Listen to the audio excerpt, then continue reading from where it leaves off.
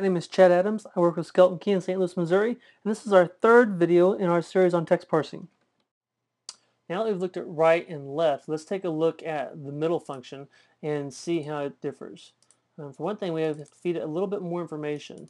We start with middle. I'll give it my text block. And now, instead of just giving it the number of characters, I've got to tell it where to start. Okay, we're going to start at 1 and say the number of characters to be 3. And formatted like this would give me the exact same result as left 3. But let's take a look. So I got the JOH coming right off the top here, starting at the first character. That's where my 1 is, giving me 3 characters, JOH. Now let's look at that, rotate through. If I change this over to starting at the second character, we'll see this change to OHN because I start at number 2 and it gives me the 3 characters after I get to number 2.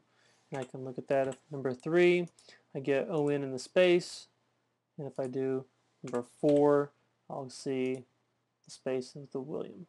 Okay, so middle is working almost like right and left, except I'm giving it this new piece of information. I'm giving it where do I want to start in my block text? What character do I want to start with? Okay, so let's take a look at middle words.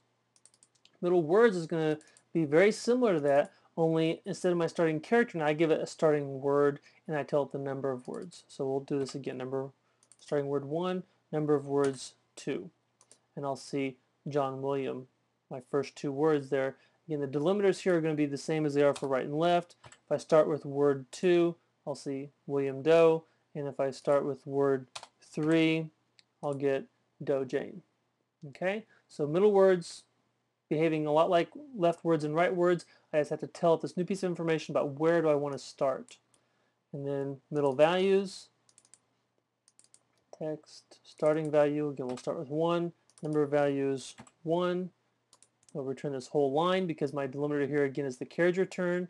If I ask it for 2, it'll give me John and Jane. If I change this to start with value 2 instead of starting with value 1, then I should see Jane and Sam. There we go.